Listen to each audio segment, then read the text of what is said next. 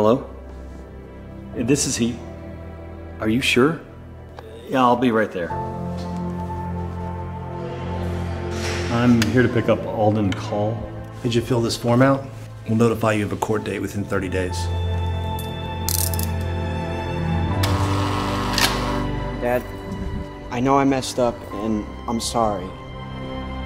Come on, bud. Let's get you home.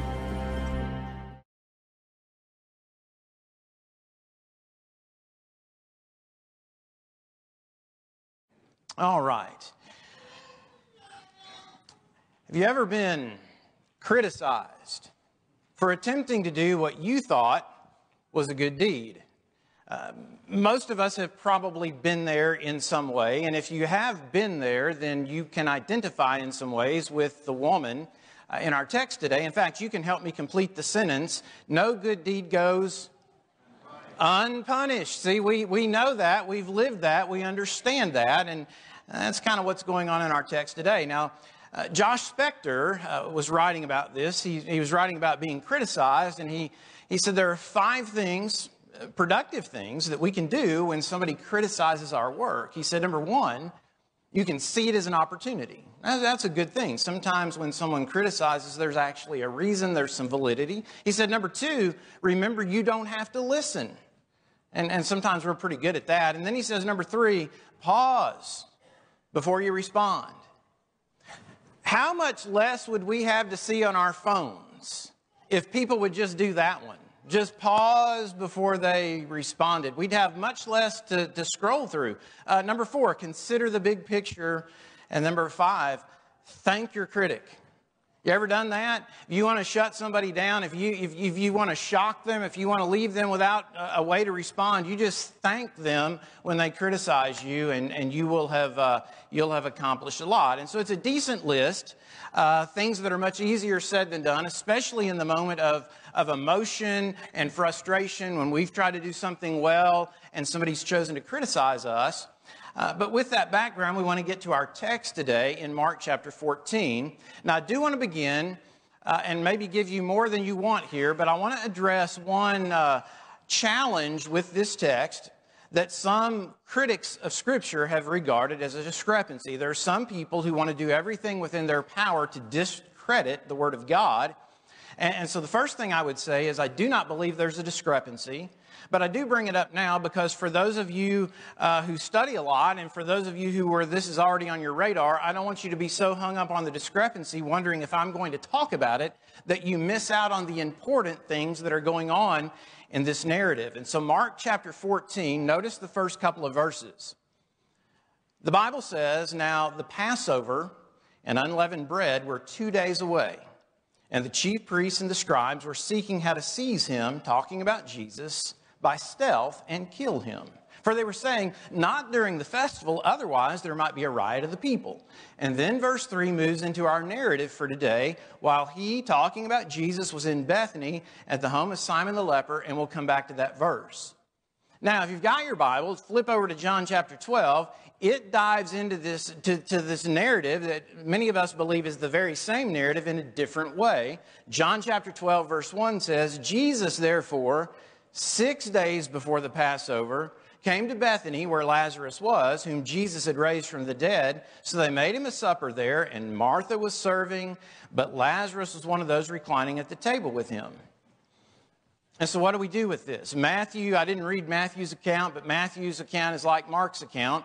It talks about a meeting of Jewish leadership that occurred 2 days before the Passover. The chief priests and elders, the scribes, they're trying to figure out, what do we do? How do we, by stealth, take Jesus, seize him, get him out of here? And then Matthew and Mark go on to share the story of this anointing. John's account states that this anointing by Mary actually occurred 6 days prior to the Passover, not 2. So the question is this a discrepancy? Because at first reading, it obviously could be perceived that way. Can this potential difference be reconciled? Because there are questions. You know, some would say, well, maybe one of the inspired authors was just wrong and God let that stand. I don't believe that's the case, because if you go down that road, then it opens up you open yourself up to a lot of problems. God gave us what he wanted us to have. So are Matthew and Mark sharing the details of one anointing, one event, while John is sharing the details of a different event?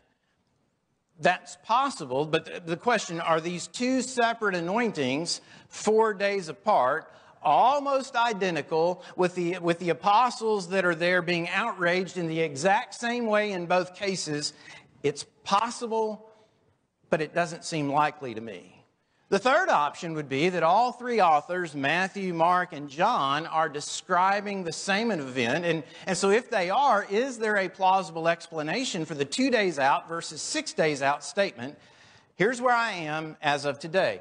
I believe they're describing the same event.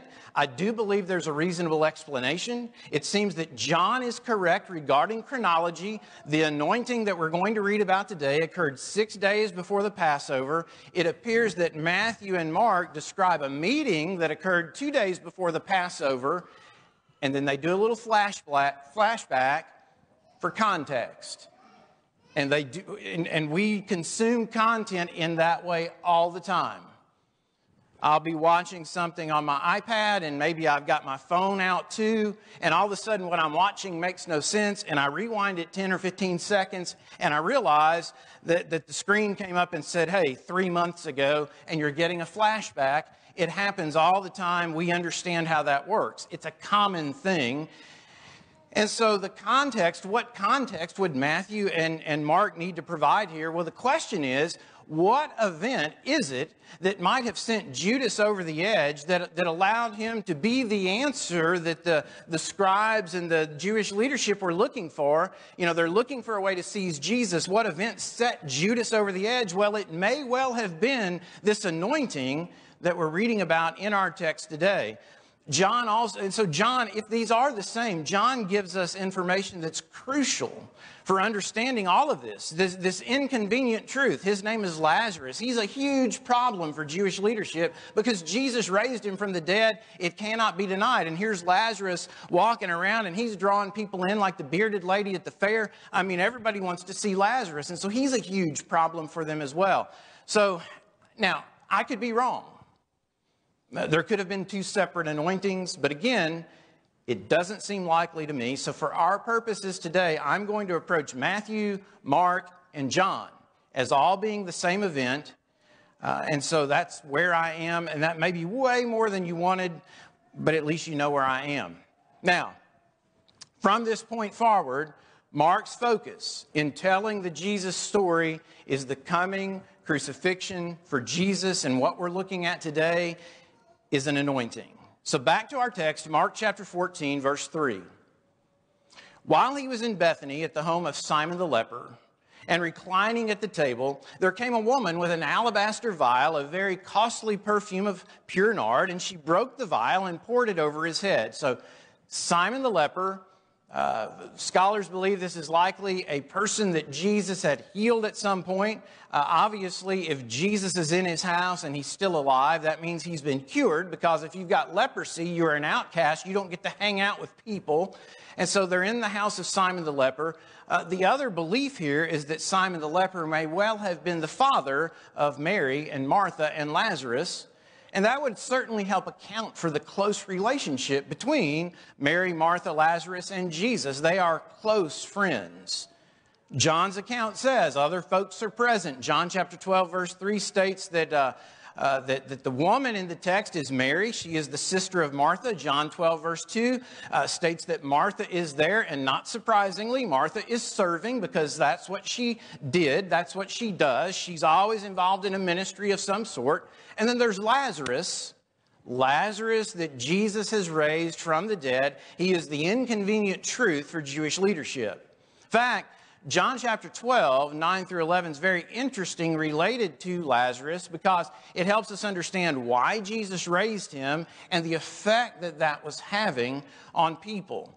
Verse 9, this is John 12. The large crowd of Jews then learned that he, talking about Lazarus, was there, and they came not for Jesus' sake only, but that they might also see Lazarus, whom he had raised from the dead. But the chief priests planned to put Lazarus to death also, because on account of him, many of the Jews were going away and were believing in Jesus. Why do you raise a guy like Lazarus?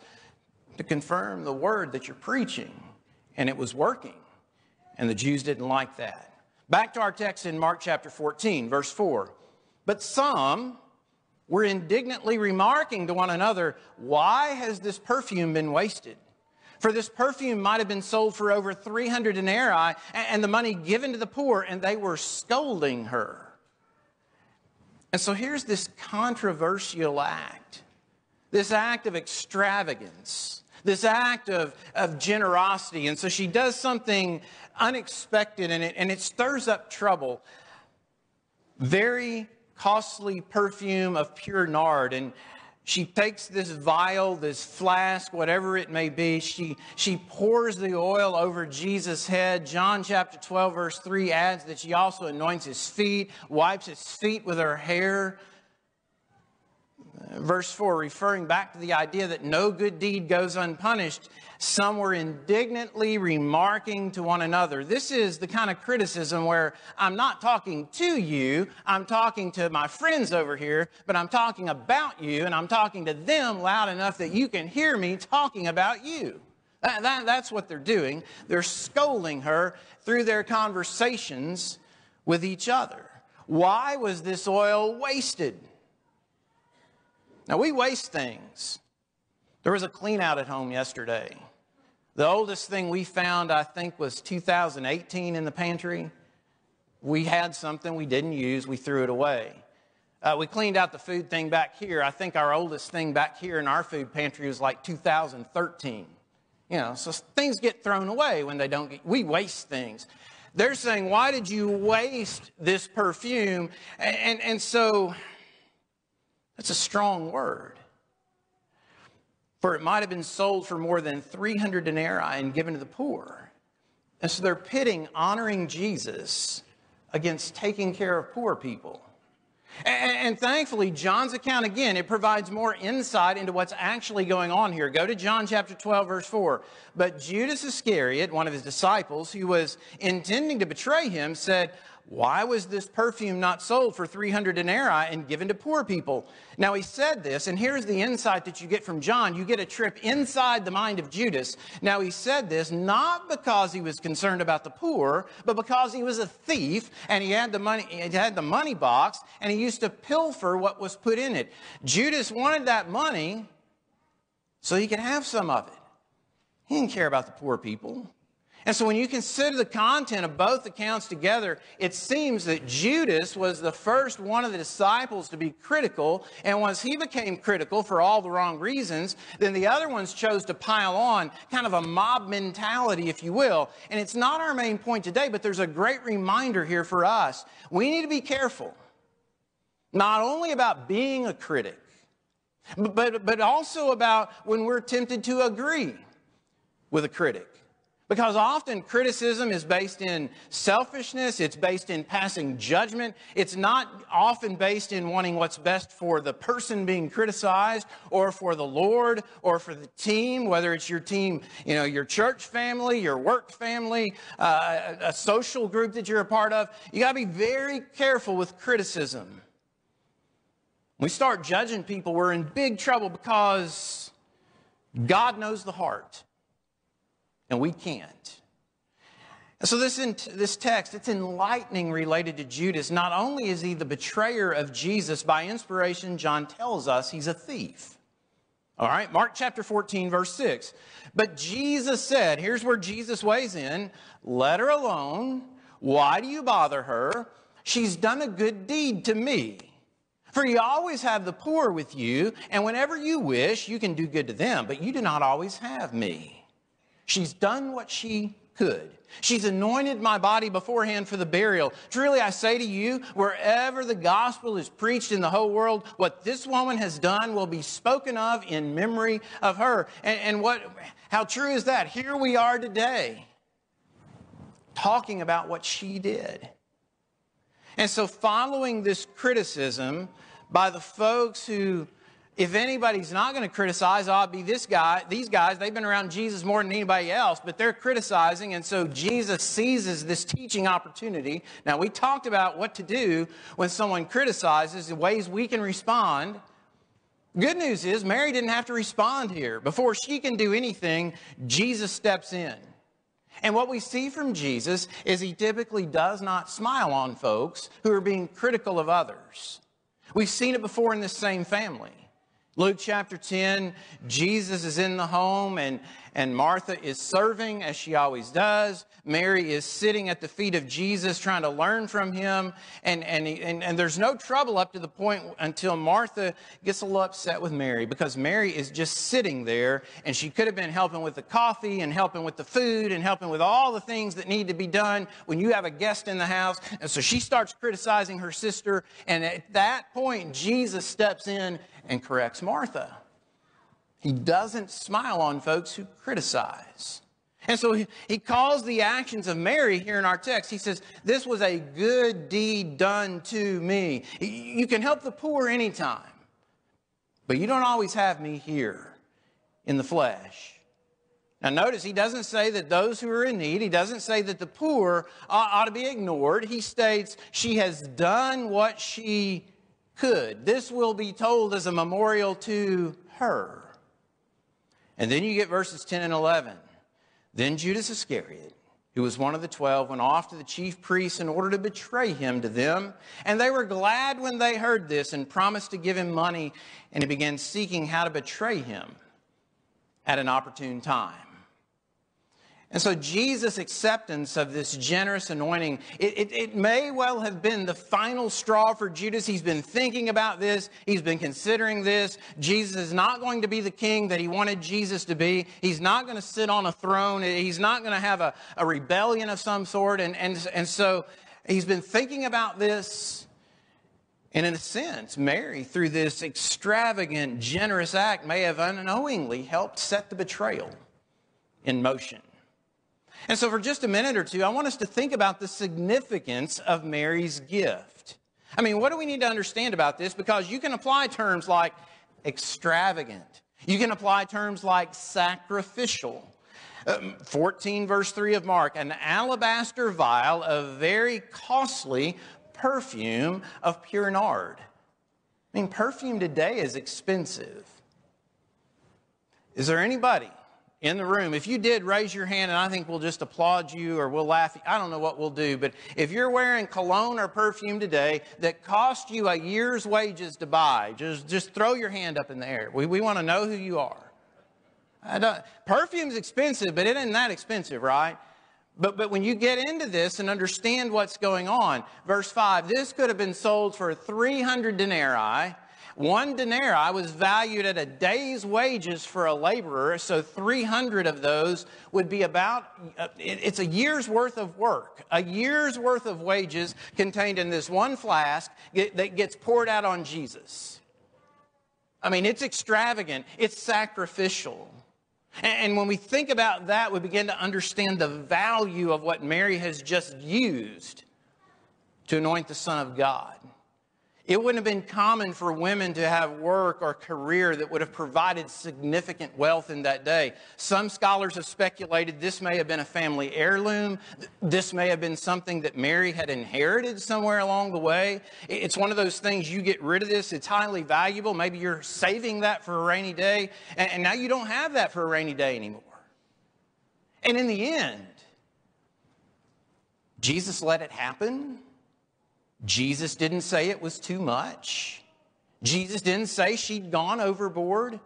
He didn't say the gift shouldn't have been made. He just said, leave her alone. She's done what she could. Why would Mary be willing to do something so sacrificial for Jesus? This extravagant act, this sacrificial act, an act that could have potentially left her vulnerable financially. Why would she do that? Well, here's some things that are possible in the home of Simon the leper. Some believe he's the father of Mary, Martha, and Lazarus. And so if Jesus has healed Daddy, You're going to be forever grateful to Jesus because you don't want to lose your daddy. You want your daddy around, and Jesus is giving your daddy back because even if daddy's alive with leprosy, he's cut off. He's away from us. He can't be around. But now we've got him back. So if Jesus has healed Simon, well, that's going to do nothing but make you grateful forever. But here's something we do know, because we don't know about that for sure, but here's what we do know. Jesus had given Mary her brother back. He raised Lazarus from the dead after Lazarus has been in the grave 4 days. And so Jesus has likely blessed her in multiple ways. We know she loved to sit at the feet of Jesus and allow him to teach and to drink that in and to allow him to bless her life. She loves Jesus. And so here's the big idea. Here's the thing to think about today, the thing that we can still use today. When Jesus means everything, an otherwise unexplainable act of devotion makes perfect sense, even if it doesn't make sense to anyone else. Another way to say it, properly valuing Jesus results in sacrificial living. Properly valuing Jesus results in devotion, sacrificial giving.